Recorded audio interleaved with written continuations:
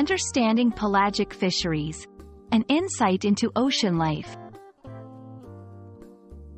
Hello, everyone. Today, we're going to dive deep into the fascinating world of pelagic fisheries.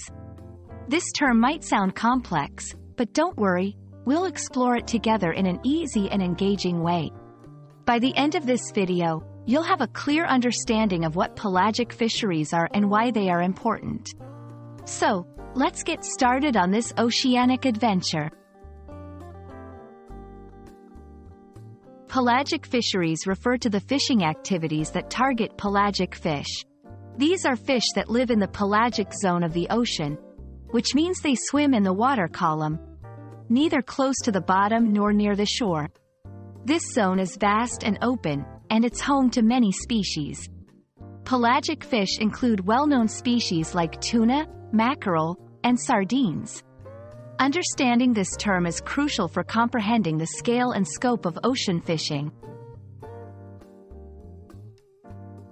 Pelagic fisheries are not just about catching fish. They play a vital role in our world. They are a major source of food and livelihood for millions of people globally. Moreover, these fisheries are essential for maintaining the health of marine ecosystems.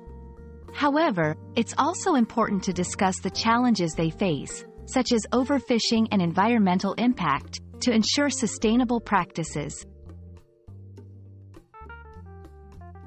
Sustainability is a key concern in pelagic fisheries. Overfishing can lead to the depletion of fish stocks, disrupting the balance of marine ecosystems. Responsible fishing practices are crucial to protect these vital ocean resources. This involves regulations like quotas, protected areas, and careful monitoring of fish populations. It's not just about catching fish, it's about preserving our oceans for future generations. I hope this video has given you a clearer picture of what pelagic fisheries are and their significance in our world. Remember, when we talk about pelagic fisheries, we're discussing a crucial part of our ocean's ecosystem that provides food and livelihoods, while also requiring careful management to remain sustainable. Thanks for watching, and I hope you found this informative and helpful. Stay curious, and keep exploring the wonders of our planet.